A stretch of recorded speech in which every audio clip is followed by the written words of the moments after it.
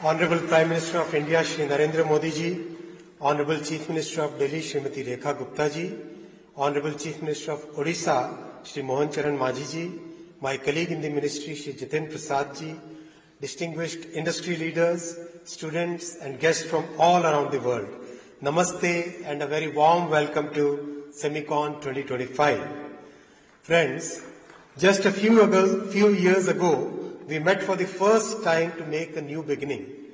Driven by our Prime Minister's far-sighted vision, we launched the India Semiconductor mission. We collected together a team of globally renowned industry leaders and we started the new journey with laser-sharp focus on execution.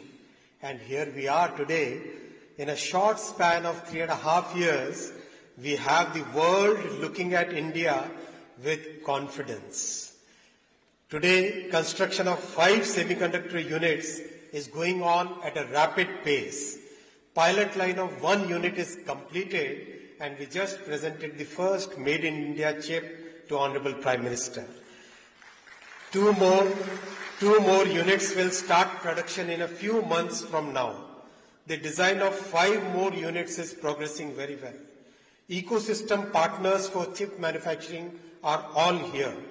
Overall, we can say that the foundation of this foundational industry is laid very well.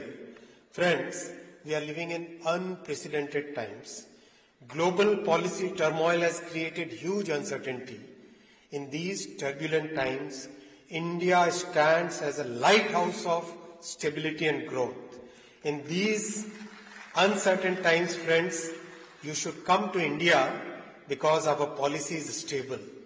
We have managed the semiconductor mission in a transparent and professional way.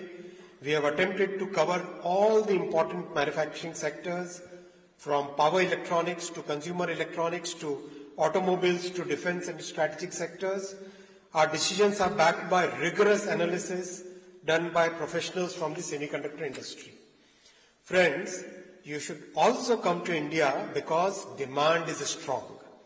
Our electronics production has grown 6 times in the last decade and electronics exports have grown 8 times. Demand for semiconductors is increasing every quarter as Make in India propels new plants in every sector. So this is the time for you to be in India. Friends, you should also come to India because we have a deep pool of talent. You might remember that in 2022, we promised 85,000 semiconductor engineers over 10 years. And we took that target to a whole new scale. Our Prime Minister always inspires us to think beyond the limits, and that's what we did in this semiconductor mission. Today, we have provided the latest EDA tools to 278 universities. Which country in the world can claim this kind of talent development program, friends?